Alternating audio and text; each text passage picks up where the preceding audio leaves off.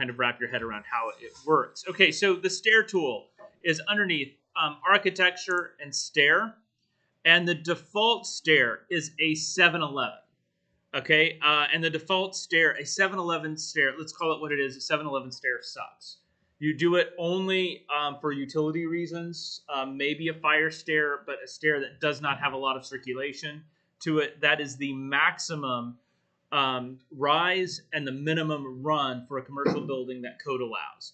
And it's too steep, right? Olin Library, the stair in there, that is a 7-Eleven stair, and it's no good. It's it's exhausting to go up and down. It's really not designed well for humans. The stair in our lobby here in HSA is a 612 or a little bit less even. Super comfortable stair. Everybody hangs out on it all the time. Nobody avoids it and goes to the elevator. Most people don't avoid it and go to the elevator anyway. It is a better stair. So that's the first thing I always show you guys how to do is drop this from a 7-Eleven to 612. So what I'm going to do is go to Edit Type. I'm going to duplicate this stair because we do need to keep the 7-Eleven, and I'm just going to name it 612 stair. I'm going to change the maximum riser height to 6 inches, the minimum tread depth to 1 foot, and then again the default run is 3, which is actually breaks code. So while they set up the maximum height and the minimum depth on the stair, they to code. They actually a 3.0 stair is too narrow. It will not, in any building ever, meet code for minimum width. Also, think about let's go around campus as well. Springfield Hall, that is a 3.0 stair in its width, and you have to wait for somebody to come down while you go up. Right? It's a really creepy, terrible stair that you would know a lot better if we had the computers class in Springfield Hall like we used to. Right? You'd probably never visit Springfield Hall. But go visit Springfield Hall sometime and try and go up and down the stair. It's really annoying. It's like trying to squeeze through a doorway with somebody else like at the same time. Like you never do that, right? So 3.0, way, way, way too small. A better width really is 5. So in my opinion, it's way off on what they're calling a minimum for that. 5.0 is a much better width for a stair.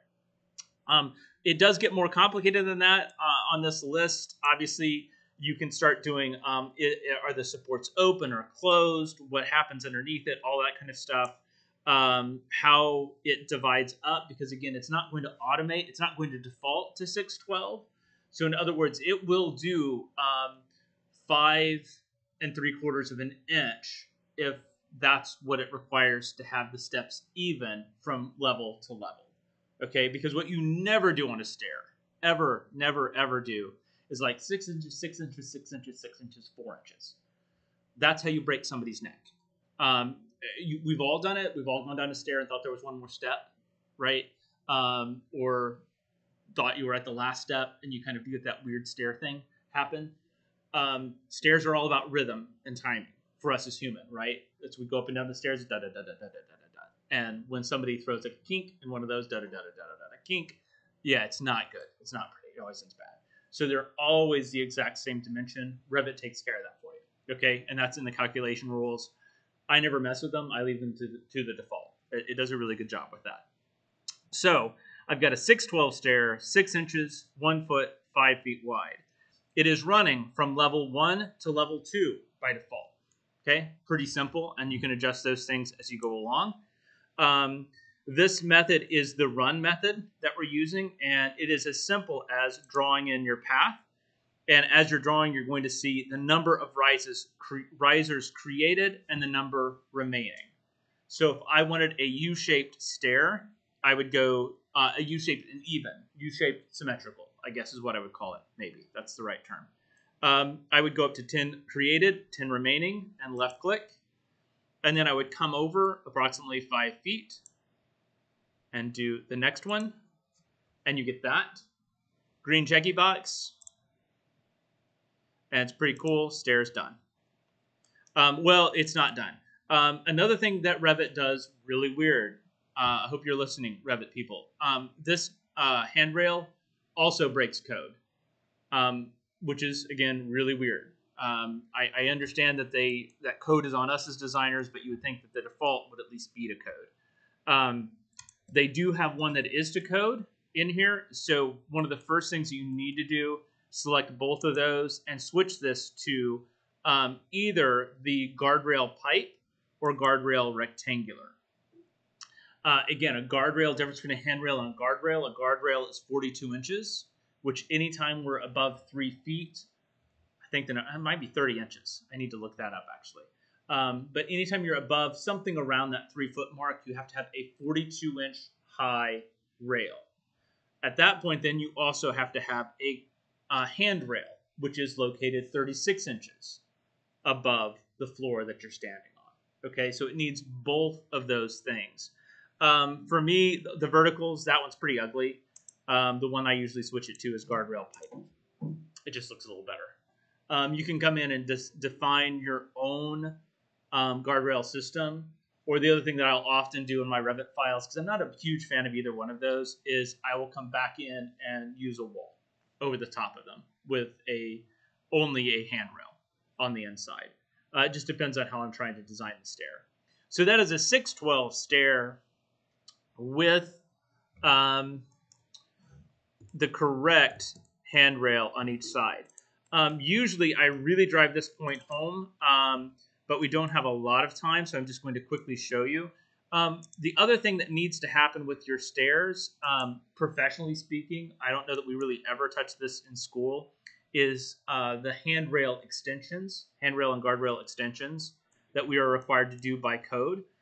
And so to edit those really quickly, I'm just going to go to Edit Path. So I've got my guardrail selected, and I went to Edit Path. And that essentially gives us, like Revit does with everything, back down to the purple line.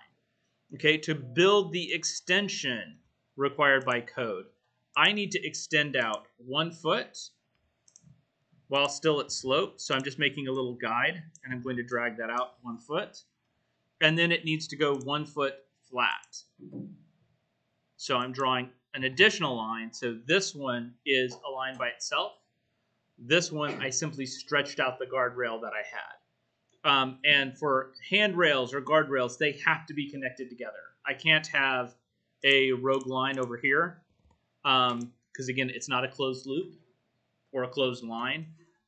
So it can't do the calculations. So all those things have to connect up, but I can do 2 lines end to end. I green checky box that, and I end up with the correct extension at the bottom and top. Well, I mean, that's just at the bottom. Do the same thing at the top. Cool?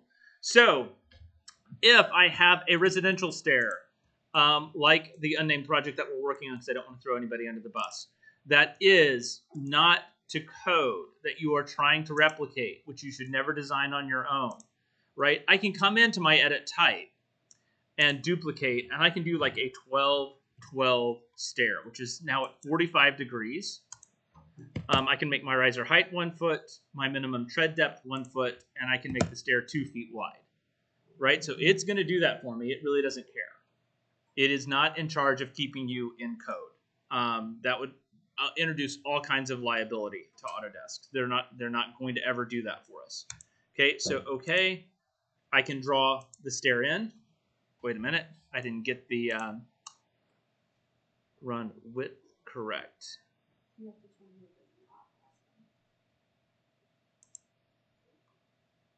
At the top. So, redraw your stair. Okie dokie. That's a new one on me. So run. And then Oh, actual run width. Oh, that's interesting. Fun. I had no idea. Thanks, Mary. So yeah, so that's 2 feet wide, 10 risers created. That is darned near a ladder, but it'll do it. Right? So it'll do whatever I tell it to. Okay? So those are the fast method of making stairs, and that is the run method. But it's only a straight stair. Okay, so I'm going to go to the other method of making a stair. We can be a little bit more freeform. I'm going to switch this back to a 612. Let's go back to our level 1 floor plan. And this time I'm going to use the sketch method. Okay, so the sketch method has 2 key components, the risers and the boundaries. Okay, the boundary is not the boundary on what would essentially be all 4 sides of your steps. It's your 2 edges, right? So I can create a boundary like a straight line and a curved line. oops, an independent curved line. Like that. And let's give it just a little bit more room. Okay, so those are my boundaries. I do not need a top and bottom. Okay, those are the only two elements I need are the sides. After I have my boundaries in place, I can go to rise. So on the risers, I'm just going to start down here. I'm going to make sure that my line is perpendicular, right? So I'm using my object snap to be perpendicular, and I'm just going to extend this out past my boundary edge. The boundary is going to act like a crop, okay? I don't need to keep everything within that. So at this point, all I need to do is an offset because I know my steps are going to be 12 inches or my treads are going to be 12 inches. And you can see I've got a countdown right here, 7 risers created, 13 remaining. So it's running the calculations while you do this. Let's keep going, 7.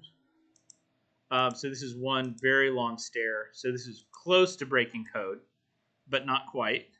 I believe the maximum rise that you can do without a landing is 12 feet, but it's really uncomfortable. So I really should have designed a landing in this someplace. But essentially I have something like that. Okay, I've got a boundary, and then I have my risers running across those. When I green checky box that, it crops everything according to the boundary and generates that stair with a curve in it. Okay, from there, I can put guardrails on top of that, just like I would anything else, and build away. Cool. That's it. Y'all, that's how the stair tool works. So you can pretty much do whatever you want to with it. When in doubt, often on my Revit models, especially early on, I will actually model the stairs with a generic component as well, and just sort of draw them in section, right, and sweep it out, simply so that I actually have something I can 3D print in terms of a physical model as well. I know everybody in the room has probably at some point tried to hand model stairs.